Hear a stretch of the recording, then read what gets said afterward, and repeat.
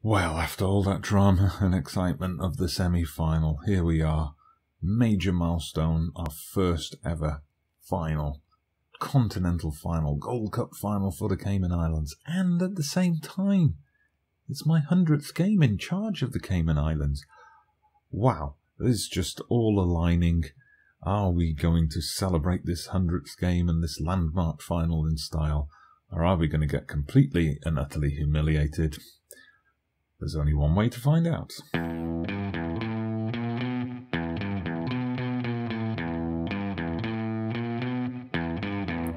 Hello there everybody, welcome back to the channel. Dodgy Gamer here, International Manager of Mystery, managing obscure nations so you don't have to. And we're here with episode 26 of our Cayman Islands experiment, and the experiment is paying off. We're in our first ever final. We're playing Mexico in the Gold Cup final at the Los Angeles Memorial Coliseum. We're everybody's second team, and we're out there to win. We're going to bring you all the build-up. The media are writing us off. We face the impossible. Look at that. Look at those odds. Mexico, 1-4 odds on. Cayman Islands, 9-1. You don't see odds like that in a major continental final very often. We're going to do the press conference. We're going to give you the full Monty this time. Not that kind of full Monty, if you're a fan of 90s British cinema. But let's just go. We're 90 minutes away from immortality in the Gold Cup. How does it feel to carry the hopes of a nation? Well, matches don't come bigger than this. It won't be easy. We'll go with something a bit humble. We're not going to be too braggadocious. Not yet. In all their history, Cayman Islands have never won the Gold Cup. We've never been to the final before. We've never been to the semi-final before. It's a massive challenge. It's going to make victory only the sweeter. Yeah, we haven't faced tougher challenges in the past. That would be ridiculous. We face a tough challenge. Mexico are favourites. Can the players upset the odds? We're the underdogs for a reason. Anything can happen in football. I never reveal how I'm going to instruct the boys to play. I'm not going to discuss my lineup either. You'll just have to find out like everybody else. We did suffer defeat the last time we played them, but, you know, we just want to win, whoever we play. It doesn't matter. And everyone wants to play through any tiredness, of course. Ooh, so here we are then. We're up against Mexico in excellent form. Of course, we played them twice before, I believe, if we just pull it up, the past meetings, and we've never beaten them. We've never got a point off them. Both previous times in the Gold Cup, a 3-1 defeat 2 years ago, and a 2-0 defeat, well, 2 weeks ago. Well, let's see what happens today. It's the final. Anything can happen, and this is how we're lining up. So Ribeiro in goal, Woodroach and Ebanks-Webb in the centre of the park. Woodroach is tired, but he's the best defender we've got. Ebanks, Rivers and Cupid in the full-back positions. Skeet hasn't fully recovered from that hamstring strain, but we've just got to play him. We couldn't not play him. He partners Moxham Elliott in the middle of the park. Lindo Wilson, Fagan holds his place in the team on the left flank. Rig goes out to the right wing. He hasn't played there for us often, but he's just the fittest option we've got. Solomon also hasn't quite recovered from his knock, but I can't have both him and Skeet starting, I think, so we'll keep Solomon on the bench. Connolly plays up front. Williams is probably the best option we've got out of our experienced players in terms of someone who's fit and ready to go. Coleman as well. So if we need to chase the game, we need a bit more pace and fresh legs up front. Those are our go-to guys. Also, tactically, we're unchanged because in that first game against Mexico, we kind of adjusted the tactics a bit. We went a bit more conservative and, you know, it didn't work. We didn't create anything. So we're going for just our normal style of play, something that players know and they're comfortable with, and hopefully we'll kind of take it to Mexico a bit. We're not going to say the pressure's off. We're the underdogs. Let's go out there and cause an upset. We'll tell Connolly that we've got faith in him. Just a young lad. He's been kind of thrown into this tournament, but he's coped well. He's scored a goal, and hopefully he can get some more today. So here come the teams marching out, lining up here and ready to go. And we start with a corner for the Cayman Islands. But no, it's cleared by Mexico, and they're on the break already. It's Mora. Oh, we got hopeful for a dream start there. Ribeiro saves it, and now the Mexicans have a corner. We're not even 2 minutes in yet, and the corners are already racking up. But we've managed to deal with it. That's good. I think we managed to deal with it. Yes, we won the free kick. So we got that initial scare over. What are we going to do for the next 85 minutes? Right, Mexico then with the throw-in, trying to get it out of their defence. They nearly give it away, but the long ball over the top comes to Vera. Ribeiro saves again.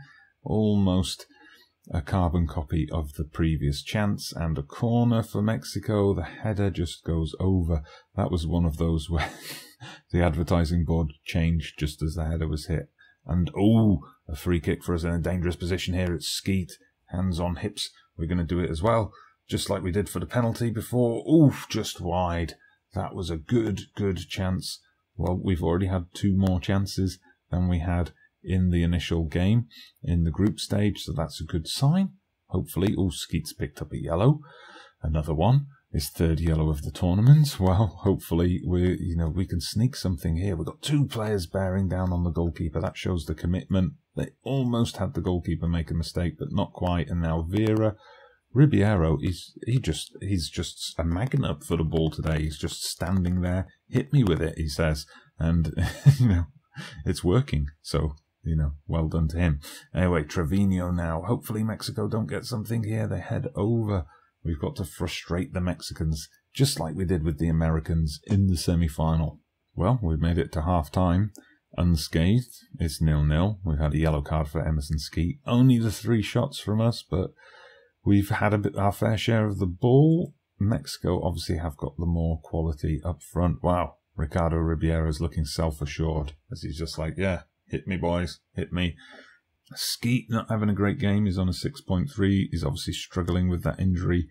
Wood Roach, I'm being told by my assistant manager, needs to come off as well. But I can't take both of them off. 2 of our best players. Keep it up, boys. That's all we can say at this point. I'm not going to criticise Skeet for having a poor game when he's limping around with a necked up hammy. Anyway, let's just get out there. We don't need to overthink this too much. Let's get out there and just hope we can sneak something. 93,000 fans in attendance. This is a huge game for the Cayman Islands. Rig has picked up a yellow now as well. Oh, he's having a mare on a 6.1. We're going to have to do something about that. Right, so Swanson Whitelock comes on the right. Rig can come off. That's all he deserves today. I'm going to leave Skeet and Woodroach on for now. I mean, Woodroach is tired, but he's having a good game. He's got a 7.0. He's marshalling that defence nicely. Should I make another substitution now? I mean, Lindo Wilson's not having the best of games, but we'll give him a little bit longer. Let's give him a little bit longer. We'll make another substitution in about 10 or 15 minutes. Right, we're going with Neville Coleman coming in for Lindo Wilson. Neville Coleman, injection of pace in an attacking role. We're going to stick with Skeet and Woodroach. They're both tired. They're both injured on yellows. But they're both playing pretty well. So, best players, we've got to keep them on the pitch. We've got to tell the team, get a bit creative in this final 5 minutes. I think, are we heading to extra time? Yet again, it looks like it. 4 minutes of stoppage time. Nothing yet in the way of highlights. And extra time beckons. Very quiet second half, has to be said. So in the team talk, we've got to tell the team, I mean, boys, let's go with that. Everyone should dig in. We deserve to win this match. We've got to think positive. So let's get out there and do something. We've got to watch out for the players on yellows. Woodroach, Ebanks, Rivers, and poor old Emerson Skeet has run himself into the ground here. But we'll go out unchanged. We'll look at a substitute at half time and extra time. But let's see, are we actually going to get any action before then? No, is the short answer. It's been a long tournament. Both teams are tired, of course. So who have we got? I mean, they're sweltering in the heat. Who have we got that we can bring on? Should we pull Skeet off? He's on 40% conditioning. Oh, Woodroach is on 45, but Skeet's our penalty taker. It's a tough call. It's a tough call. I'm almost tempted to put Solomon on. But no, we'll resist that temptation. Klein Williams could come on for Fagan, but Fagan, he's the man. He's been doing it throughout the tournament for us. I'm going to put on Jamal Rowe for Moxham Elliott, because Jamal Rowe would normally start, just he was a bit tired out after that USA game. So Jamal Rowe, hard-working midfielder, is going to come on. Could we see a penalty shootout here? That's what I'm starting to think now. But, oh, finally, a highlight. After all this time, we've finally got a highlight, and it's Mexico going for their long ball football, and Vera is through, and it's a save again from Ribeiro, and Ebanks Rivers prevents the corner. Fantastic play and commitment from the Cayman Islands defence there. Come on, boys. Well defended. Tense. And now it's our chance. It's our time. The cross comes in. Oh, Fagan. Fagan has been the hero of the tournament, and he almost put his name into the history books there. Fantastic chance, and now it's Mexico up the other end. Ooh, the shot saved. It's headed out by Woodroach, and now, it's going to be a tense finish to this game. A tense 0-0 game. I'm sure for the neutrals it's been an incredibly boring final, but my heart rate is through the roof. Are we going to go to penalties? Oh, it looks like it. Penalties it is. Right, so Skeet's going to step up first. Then Ron Connolly, Neville Coleman, Woodroach, and Fagan. We're going to let him write the fairy tale. Maybe. Rowe is our backup. Oh, let's see. All the tension of a penalty shootout here after a 0-0 final. Mexico go first, and it's saved! It's saved! Oh, my lord. Skeet now. Can Skeet capitalise? He's injured. He's tired. But he's done it. Advantage Cayman Islands, but still a long way to go in this penalty shootout. Now it's Vera. Let's see, what can Spaghetti Legs do in the goal, Ribeiro, but straight down the middle. 1-1. Connolly looking to restore our advantage. Young striker, new to the squad, and the pressure got to him. His shot's tipped round the post. Now it's level. 1-1. 2 penalties apiece. Trevino makes it 2-1. Advantage Mexico. Now Coleman has to score. Come on, Coleman. You can do it. We believe in you, Coleman. Yes, yes. 2-2. 2-2. It's level after 3 penalties each. Now it gets really tense. Here comes Gonzalez. And he scored. The Mexicans don't miss those. Woodroach now. Woodroach. Oh, he's knackered as well. One of our star players. And he scored. Wow. No doubt at all. Confidently put away. Final penalty of the normal 5 for Mexico. It's Becerra, and he scored. Ooh, big penalty now for Fagan. He has to score to keep the Cayman Islands dream alive. He's been the star this tournament. Scored 7 goals, is it, for us? And now he takes the final penalty to keep us in this, to keep us in with a chance. Is he going to do it? Yes. Oh, Fagan, you beautiful man. Macias now. Miss. Macias. Miss. No, he didn't miss. 5-4. Jamal Rowe up next. Can Jamal Rowe keep us in it? It's sudden death. If he misses, that's it. Mexico win yet again. If he scores, we go another round of penalties. Oh, this is tough. Come on, Rowe. Come on, Rowe. Cool head. Ah, such a shame. Such a shame. Mexico celebrate. I have to console the players in the dressing room. Oh, that's a tough one, isn't it? We got so close, and when they missed their first penalty, we just dreamed. We had that dream just for a moment. Oh, well. Of course we tell the team. That was a fantastic performance. Nothing specific to say to you right now. See you in training. We'll go with that. Hold your heads high, boys. Don't worry about the result. Oh, well, we made a final. We didn't lose in normal time. We didn't lose in extra time. Only on penalties. Now we're up to 64th place in the world.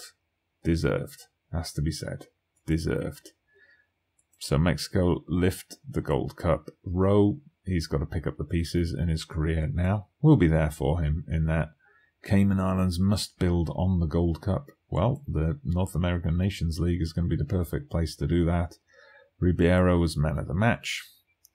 The FA are delighted with our showing. And the Gold Cup review, we were, of course, the overachievers.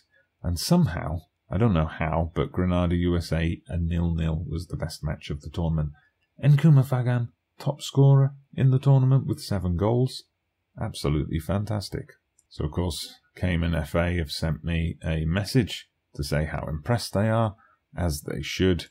Let's have a look. Do we feature anywhere in the awards, in the press conference? I said, you know, we're going to be motivated to come back next time. We'll hold a team meeting at this point, and we'll say nobody was expecting us to win the whole tournament. We didn't underachieve. No, scrap that. We didn't set the world on fire. You've all done yourself proud over the last couple of weeks. Well done. Exactly the sort of reaction I was after. Off you go. So here we go. Nkouma Fagan with 8 goals in this calendar year. Top scorer for Cayman Islands in a calendar year. Ribeiro with 6 clean sheets. Best ever keeper. Fagan, MVP award. Well done, son. Well done. 4 appearances, 7 goals and 2 assists, and an 8.48 rating. He also wins the Golden Boot as top scorer. And Ebanks Webb won the Best Rookie Award at the tournament as well with his 4 appearances. He scored a goal, of course. And we got some players in the Best 11, Ebanks, Rivers and Fagan and Ribeiro. The rest of the team is Mexican. I'm just having a look at my profile, see if anything's been done for my reputation there. We're on 45%. Media handling's high. I guess you just don't quite get the same depth here as you would in the club game. Interestingly, in contrast, if you've watched my Andorra series, I recently shared my profile there where for some reason my level of discipline was listed as 21 and here it's only 1. Go figure.